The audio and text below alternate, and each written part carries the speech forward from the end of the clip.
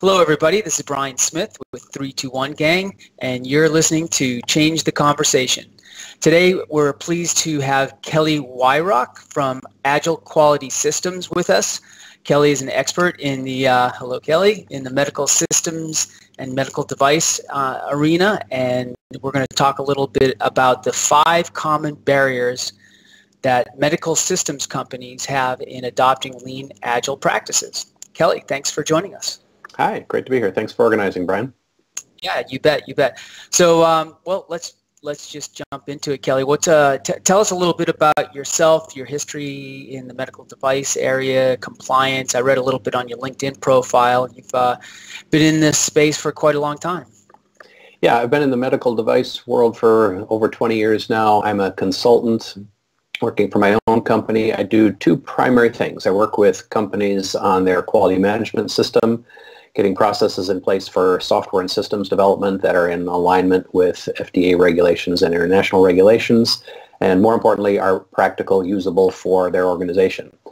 Second thing I do is agile software development training and coaching, and then the blend for me, it's the sweet spot is the combination of both. Medical companies that want to use agile development techniques but need to figure out how to integrate it with their quality management system to satisfy the regulations. Well, that's some people would say that those things, don't quite fit together. So we'll get into that a little bit more. So yes, indeed. Thanks. Yeah, absolutely. So let's start with challenges in medical device and medical device development. Can you tell us a little bit about what that looks like these days?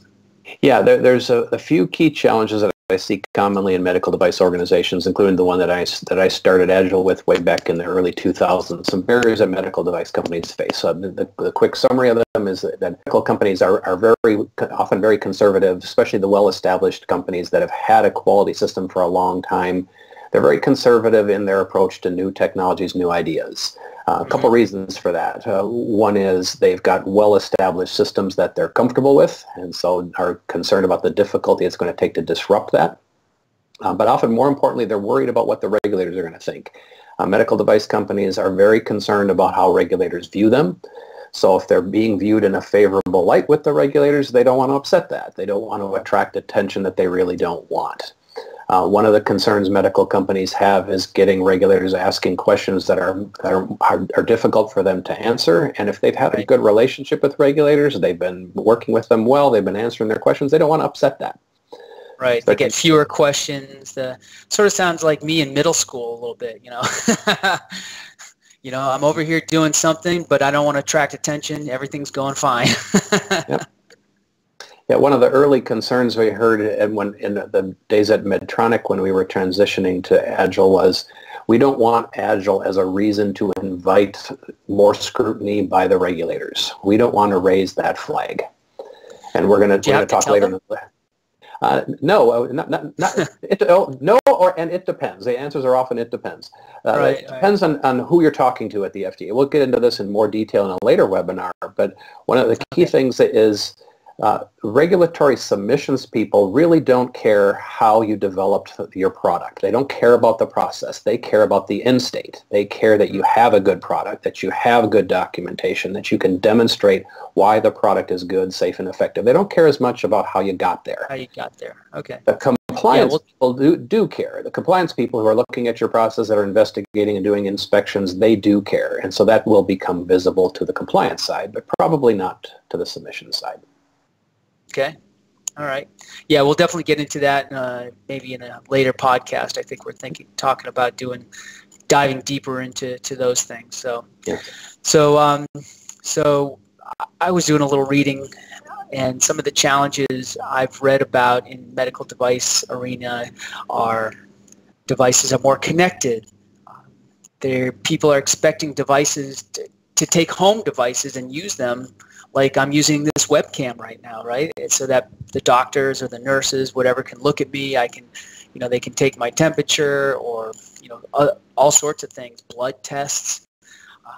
The people want to update them remotely, and these are maybe the ones that have software and some sort of piece of hardware, and then connectivity through the Internet of Things is probably part of this.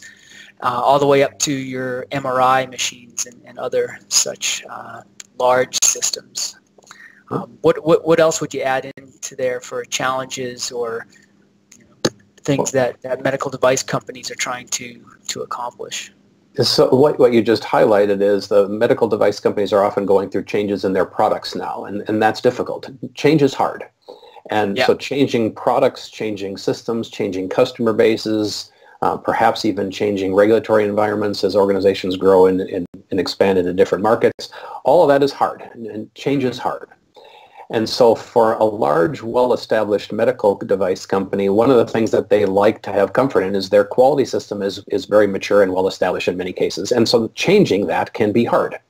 And Agile can be disruptive to that quality system, the process, the way they do things. So sometimes organizations are reluctant to take on the additional change of changing the way they do work when they're already dealing with lots of change in their organization, such as their products and their markets. Right. I use the analogy sometimes. Have you ever been asked to change what email program you use? Yeah. You just get so used to it. You just the thought of changing is just too hard.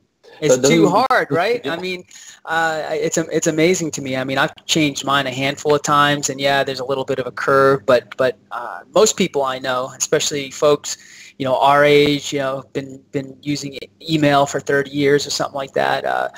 Well, not quite 30, but anyway. The thought of changing is too painful. So think about taking that one person analogy to a team of 50 or 100 when they've had an established process for a decade or more. I mean, that's change. Change is hard. That's come up a few times, and I think we'll revisit that when we're looking at solutions as well. Then when you think about quality systems are very complex. There's lots of pieces to it. Agile development affects design controls, but there's more to the quality system than just design controls. There's lots of interconnected pieces, design controls, document controls, change management systems. All of that's a complex system. And for a company that's been around for a while, that system has been well established. People know how to use it. They've built their infrastructure around it. So the idea of changing that is daunting, because of how much might have to change. There better be a lot of benefits to changing, or else why bother, right? Exactly. And I think we'll get into that in our next podcast as well. So so we've got I'm gonna steal a peek at my notes here. So so don't break it if it's not broken. I think you covered that one. Risk can attract attention. What about the Agile Manifesto? I think when we were talking about this earlier, you mentioned that people have some concern with the manifesto itself. Yeah, so the Agile Manifesto, especially the first page, the value statements, was deliberately provocative. Those statements of individuals and interactions over process and tools. When you say that, just that phrase, to an organization that has significant processes and tools. Going, what do you mean I don't need that? I got to have that. Working software over comprehensive documentation. I have to have documentation. So there were some bad reactions to the Agile Manifesto early on. And part of that is because people didn't always read the last sentence of that page of acknowledging that we value those things on the right, the things on the left matter more. Right. But what many medical companies heard early on was, I need to get rid of my documentation. I don't need processes and tools so much. I don't need a plan so much. All these bad interpretations of the manifesto left the medical device industry thinking, this just doesn't make sense. In fact, my story, when I first heard about Agile in the late 90s when Medtronic was inviting speakers that were leading the Agile movement, even before the Agile Manifesto was created. And the first few times I heard it, my reaction was, you've got to be kidding me. This just does not make sense to a big system product development environment, let alone safety critical and regulated. Well, it's because I had the same misunderstandings that many people had when first hearing about Agile. Right. So again, we got to remember that the manifesto was deliberately provocative to get people to change their mindset. And so some people have a bad reaction to that and think, oh, that doesn't apply to me.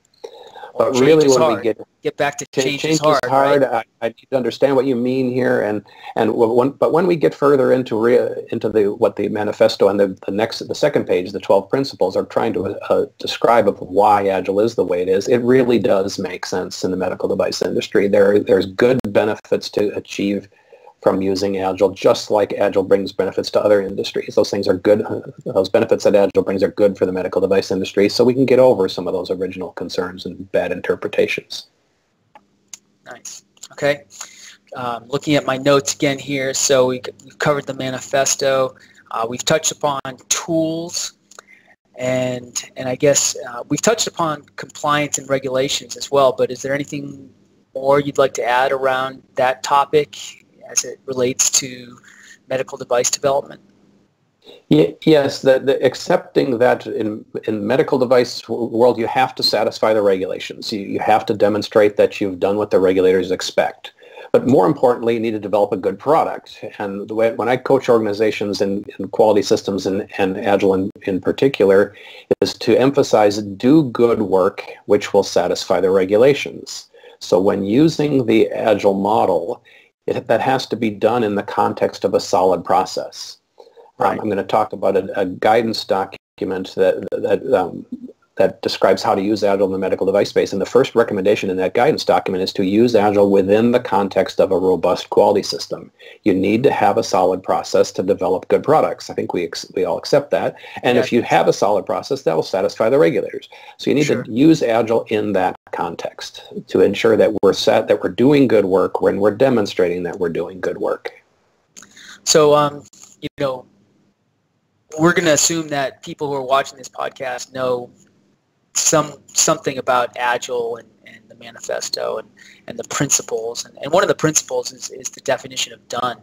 So does the definition of done play into the whole documentation and compliance part of it? Is that is that one way to accomplish that? Yes, and a key element of definition of done is definition of done means the quality system has been satisfied. So whatever your rules are, that is part of the definition of done. I'm not done until I've satisfied the quality system, that I've produced the records that I need to produce. I've had the reviews I need to have. I have all the pieces connected that I need to have. So the definition of done means whatever our process rules say, we've satisfied them. And we do that in an incremental model. There's definition of done for a story at a time. When you're completing a small piece, that small piece needs to satisfy the quality system. Now we know when all those small pieces come together, there's more to do. So there's another layer of definition of done at increment boundaries or release boundaries where the whole set of documentation gets assembled to satisfy the quality system. That's also the definition of done. We've produced the documents we need. We've got the reviews we need to have. We have all the evidence we need. All right. So I think that makes sense to me.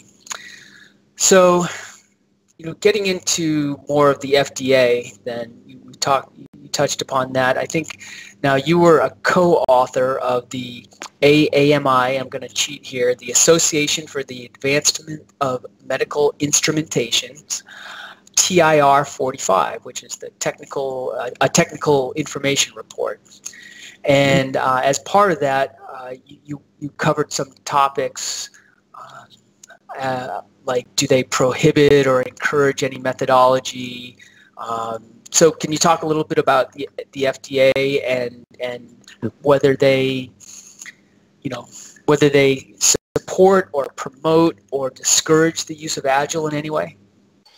So I'll give you a little bit of history to answer that question. That's exactly what the concern in the industry was in the mid-2000s. In the early 2000s, the leaders of Agile were coming from the world of IT, business applications, web systems, not so much from product development and even less from safety critical. So there was kind of a trail being blazed in the mid-2000s. So as some medical companies began to use Agile, they became concerned about what the FDA would think about it. That was one of the barriers to entry. And so the industry approached AAMI, an industry association, asking to give some guidance.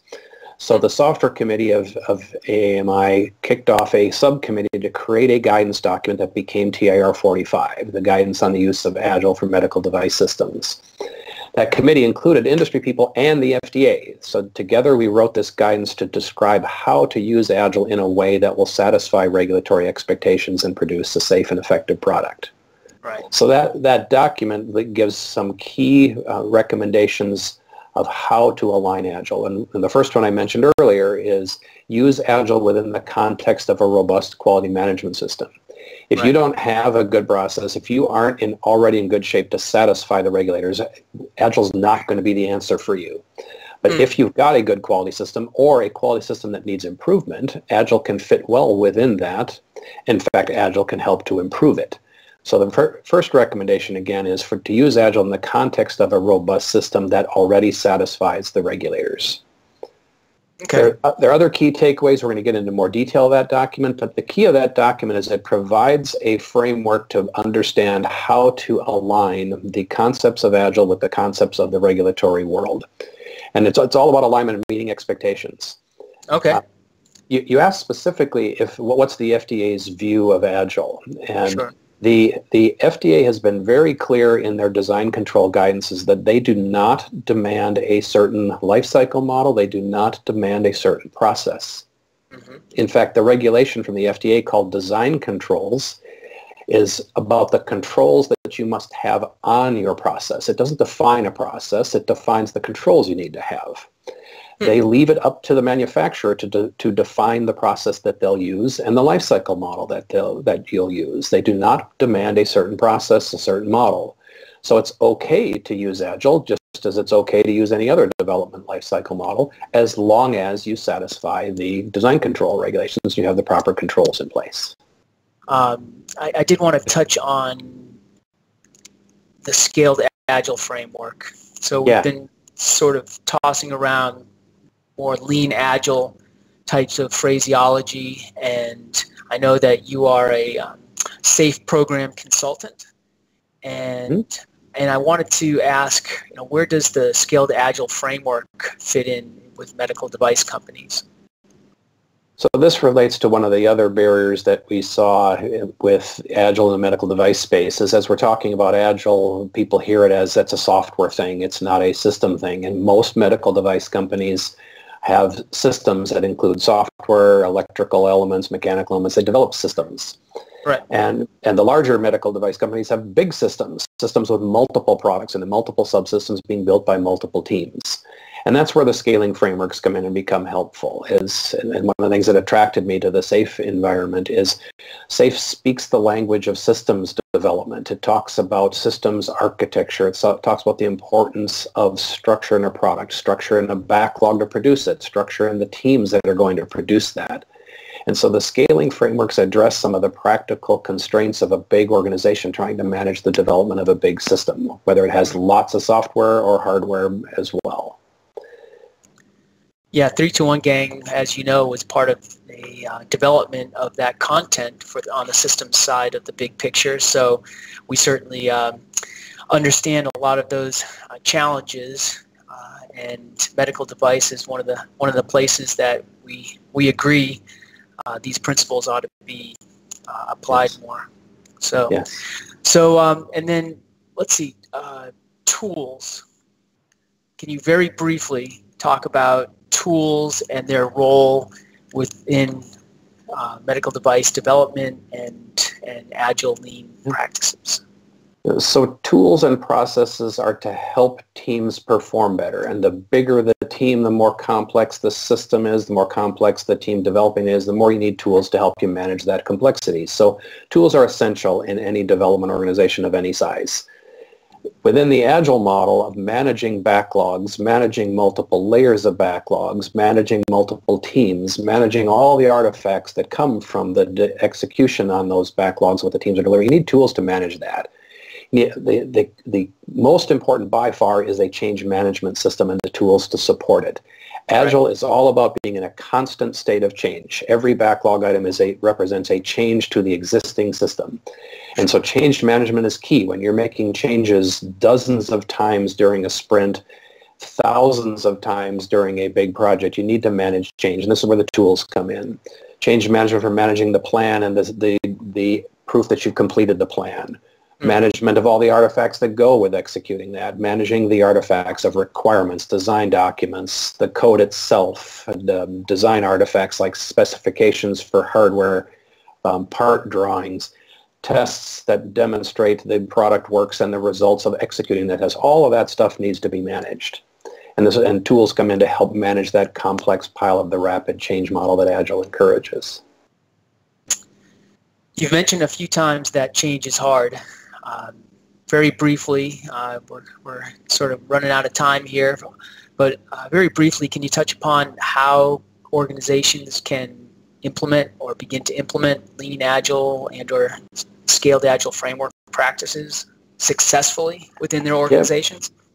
Oh, good. This is a nice lead into the next podcast we're thinking of doing, where first is have a reason to. Have some benefit that you're going after, something that you want to improve in your organization, in your products, in your teams. Have some reason. Hopefully something measurable, right? Hopefully something, yes, a real project with real tangible results, yeah. with that's important to your organization, right? Yes. So you have a reason to change. You have some reason to believe that Agile will help you achieve that benefit, and some way to know that you've got there. Some indicator, some measure that says, yes, indeed, this is helping us, or no, it isn't, and we got to go a different path. Right. So have a reason. Have a reason that Agile you think will help you. Have a way to assess whether you're there. Sure. Then have a team. You mentioned having a real product. Have a team working on a real product blaze the trail.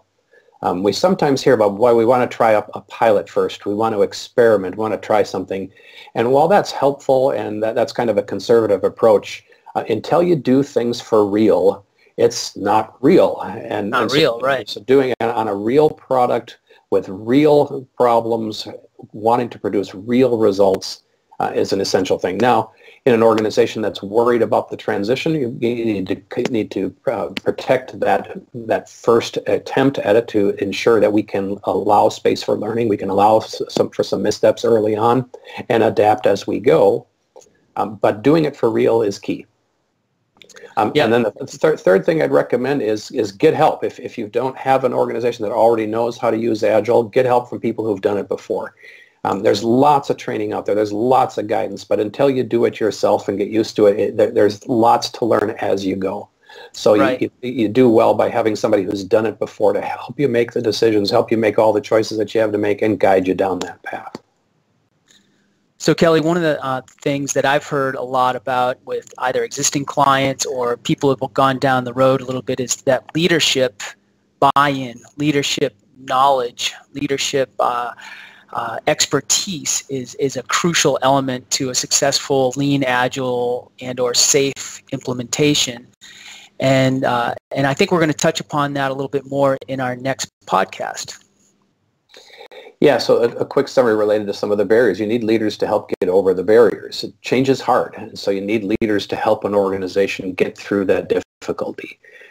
We need leaders who have connections with their regulatory partners to manage the change, to show that this is not something to be concerned about with the regulators.